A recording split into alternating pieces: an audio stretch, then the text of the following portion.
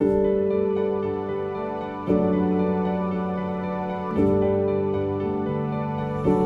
OAS family, it is time for another book review, and today we are reviewing a book by Su-sing Chow. It is a book in a 4-book series, and the series is called Flowers of the Four Seasons, a manual in Chinese brush painting. And they're basically 4 volumes, and the volume we're reviewing today is volume 3, which is Autumn. So these are flowers that are associated with autumn.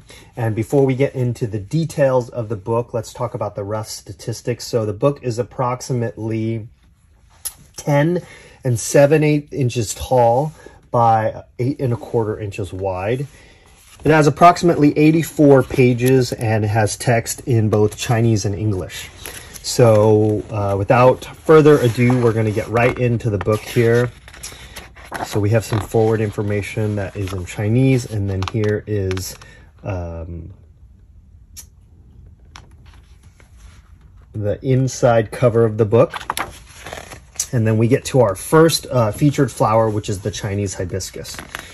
So like all other Su-sing Chow books, he does do a very good job at placing his subject in cultural context. So there's a really nice half page here on the significance of this flower, both historically and culturally, and a little bit of details on the anatomy of the flower and how all of it is related to how the flower is appearing in both historical and cultural context in China.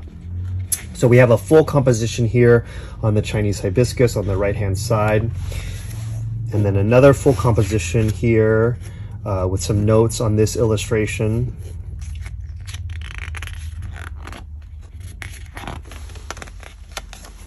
And then we have our third full composition, which is a little bit stronger in ink values. Nice contrast here. And then here is a little bit of a elements isolation. So it's showing buds, showing both open and partially open flowers. All the different stages of blooming are sort of showed here in these separate examples.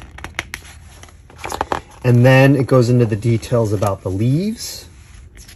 So showing a little bit of the leaves facing in different directions, different color values, how he's using texture in to depict some of the leaves. And then some idea about the branches and stems.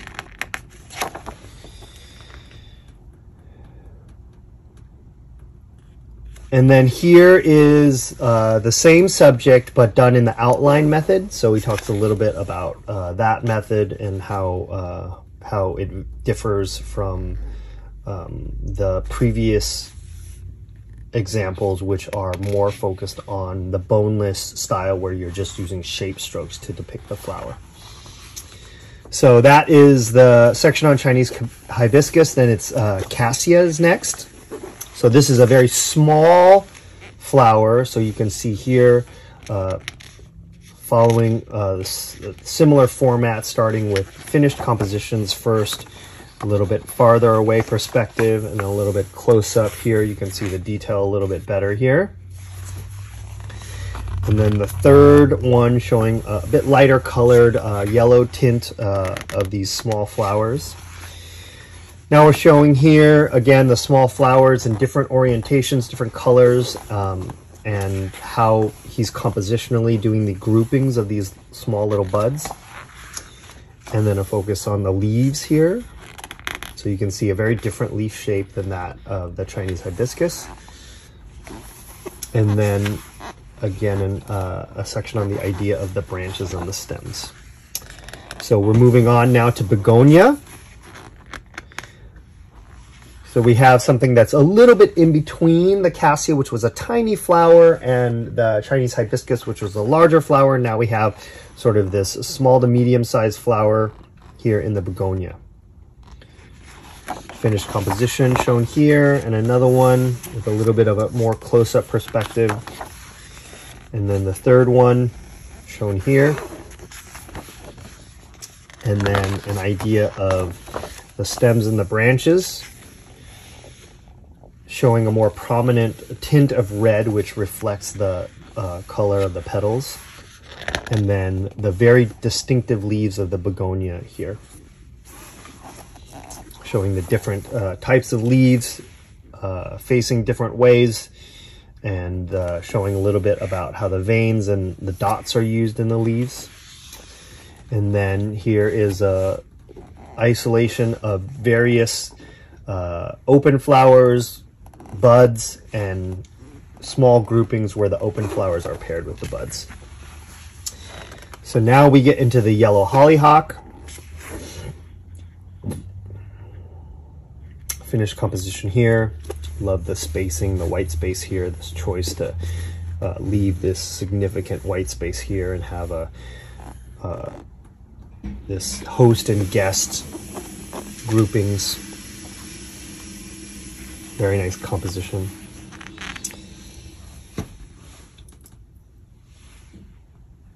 And then here is the second option. You can see that this flower, these two compositions are showing the flower in an outline style.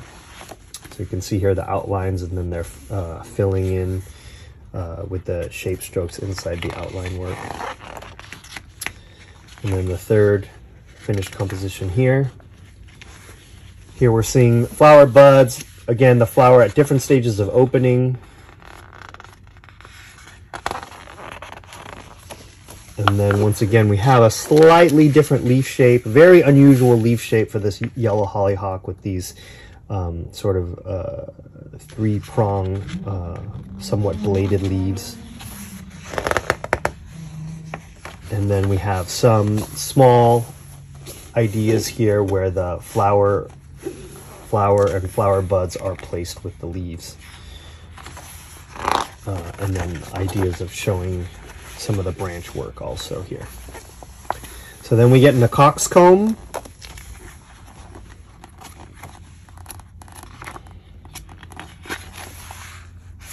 So finished composition here showing the flower with this rock element. And then here's just the flower more in isolation with these dots that would suggest the ground and grass. And then another sort of closer up thing where we're just focusing on the flower. And here's a section where we show the flower in different stages of blooming.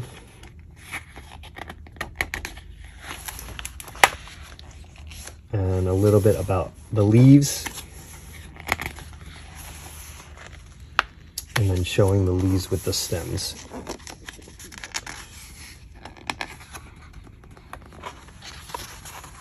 And so that should do it. Here's our final page that's showing all the featured flowers kind of shown together here.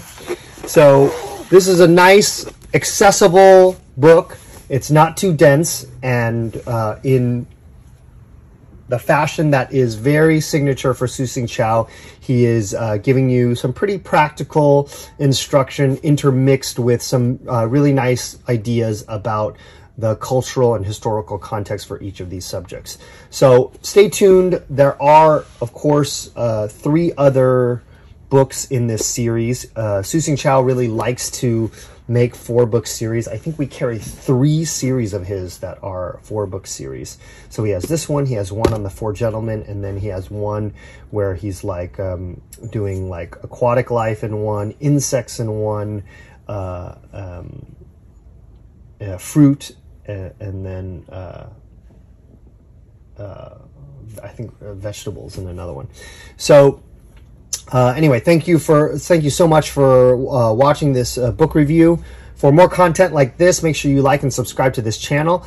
And if you want to grab a copy of this book, you can visit our website at orientalartsupply.com. And as always, we wish you happy painting.